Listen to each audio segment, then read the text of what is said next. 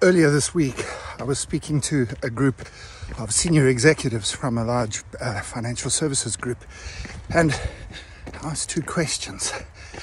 The first question I asked in my head, I didn't want to be rude to them, but my question was, if you were so successful, you senior leader, board member of one of the world's most prestigious and recognized and rewarded and awarded financial services group, and you've made it to the top of the pile.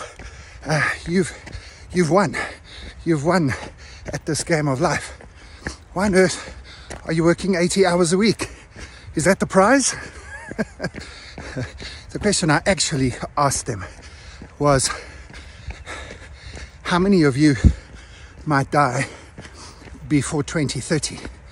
Yeah, you might think that's the more offensive question, but I meant it in the context of many organizations, many of my clients working just way too hard.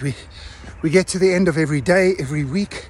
We've never finished our to-do lists. We've never emptied our inboxes. We never get that sense of completion, and we never get to take a full stop at the end of the sentence, a break at the end of the paragraph.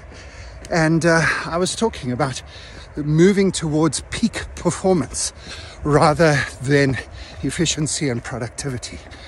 Anyway, you've got to take your own medicine if you're the tour guide to the future. So I'm Graham Codrington. It's Friday morning and I'm out on a trail run, making sure that I get the best out of myself, not just the most.